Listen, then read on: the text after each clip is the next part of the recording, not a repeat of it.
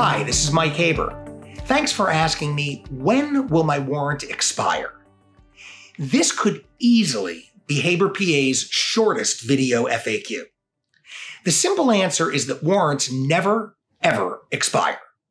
But like any good lawyer, I can always find more relevant, albeit sometimes tangential information. And in this instance, I'm going to pull out a relic from my most dreaded class of my first year of law school, real property law.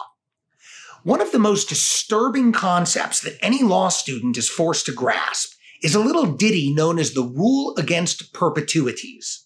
What is the Rule Against Perpetuities, you ask? Okay, masochist.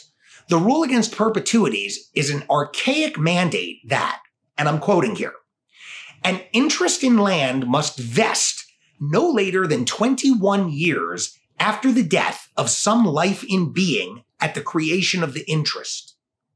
If that sounds to you like a garbled mouthful of mumbo-jumbo, then you're not only right, but you're also every bit as qualified as me to practice real estate law, meaning just don't. But still, there's a connection, and here it is. When something, anything, exists in perpetuity, then it is forever. It is for all time. And as a shout out to my real property professor, it passes from generation to generation endlessly and for eternity. Ergo, the need for a rule against perpetuities. But there is no such rule when it comes to the subject of warrants. Warrants can, do, and will exist in perpetuity, forever and ever, until such time as they're either served or set aside by the issuing court. Whether it's a week, a month, a year, a decade, it matters not. If you have a warrant hanging over your head, and should you be run through a criminal justice database or otherwise come to the attention of law enforcement, then you're going to be arrested, detained, and possibly extradited.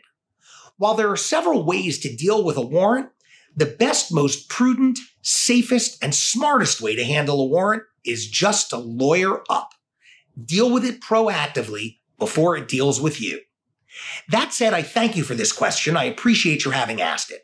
Please remember that at HaberPA, it's all about reasonable doubt.